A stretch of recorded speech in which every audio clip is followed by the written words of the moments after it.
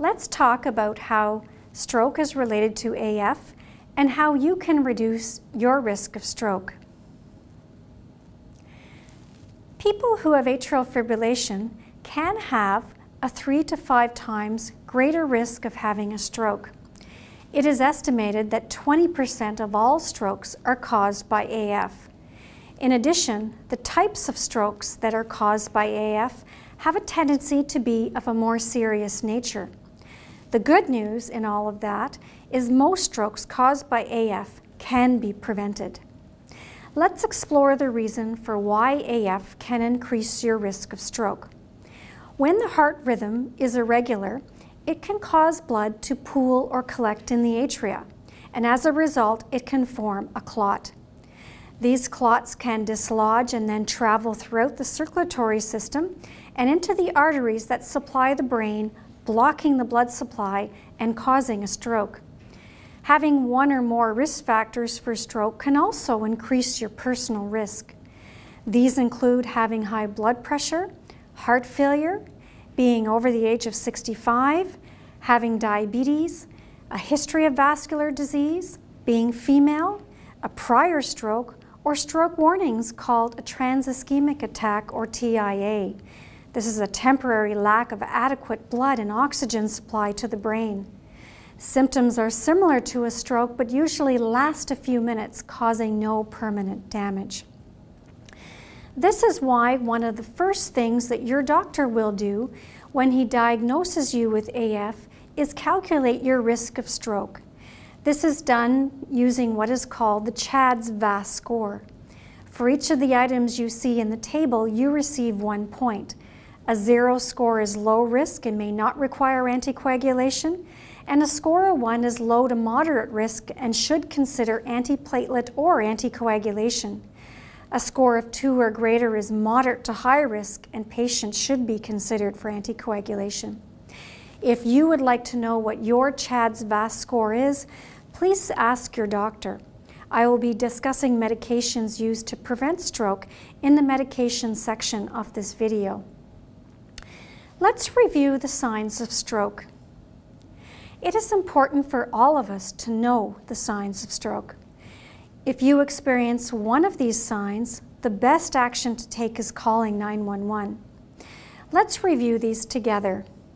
A sudden numbness or weakness of the face, arm, or leg, especially one side of the body. Sudden trouble walking, dizziness, loss of balance or coordination. Sudden severe headache with no known cause. Trouble seeing in one or both eyes, or sudden confusion, trouble speaking or understanding. How can strokes be prevented for people with atrial fibrillation? To prevent blood clots from forming and causing a stroke, your doctor may prescribe a medication called an anticoagulant, or commonly referred to as a blood thinner. In actual fact, these medications don't thin your blood, they rather increase the time it takes to form a blood clot. The type of anticoagulant that your doctor selects for you will depend on other medical conditions you have. If you would like to know why you were prescribed a particular anticoagulant, please speak with your doctor. Some people, although this is less commonly the case, will be prescribed an antiplatelet medication for stroke prevention. Antiplatelet medications reduce the ability of platelets in the blood to stick together and form clots. The decision to prescribe an anticoagulant or antiplatelet medication is based on your doctor's assessment of your CHADS VAS score.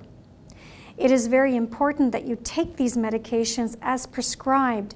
Never stop or change them without speaking with your doctor as you are taking them to prevent a stroke. There are 2 types of anticoagulants that I'm going to discuss now in more detail. The first type, Coumadin, or also called warfarin, requires blood testing to measure your INR. INR stands for International Normalized Ratio, and it is a test that measures how long it takes your blood to clot. It is important to keep your INR within a certain target range, which is determined by your doctor. If your INR is too high, you are at risk of developing bleeding problems. If it is too low, you may be at risk of developing blood clots. Based on your INR results, you may be asked to change your dosage of Coumadin. The second type of anticoagulant is called direct oral anticoagulants, and they do not require INR blood testing.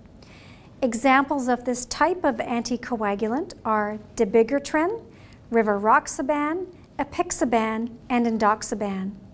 These type of anticoagulants work by blocking a different but specific clotting protein. Blood work is still required for these medications to check your kidney function on a regular basis. And not everyone is a candidate to use them, these types of anticoagulants. For example, patients who have mechanical valves or severe kidney problems should not be taking them.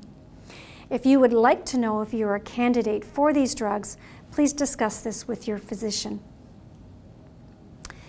If you're taking Coumadin, it is important to know that some medications can affect your INR, such as antibiotics and amiodarone. Please ensure that all your doctors are aware, and your pharmacist as well too, that you are starting to take Coumadin, and in addition to any new medications. It is also important to understand that some foods can affect your INR as well. Vitamin K, which is found in foods such as green leafy vegetables, may affect your INR. If you eat them, it is important to eat them consistently in the same amounts. In this way, your INR results should not be affected. For more information on what foods can affect your INR, please see the University of Ottawa Heart Institute Anticoagulation Patient Information Booklet. Anticoagulants and even antiplatelet medications can increase your risk for bleeding and bruising. Some things you can do to decrease your risk for bleeding are using a soft toothbrush, using an electric shaver, ensuring that you tell your dentist or any doctor that you're on blood thinners, especially before any type of procedure, avoiding contact sports or activities where injuries are common. If you have a minor cut or bruise, treat it as you normally would, but if the bleeding does not stop, seek medical attention immediately. If you have any signs of major bleeding, you should seek medical attention and go to the nearest emergency department.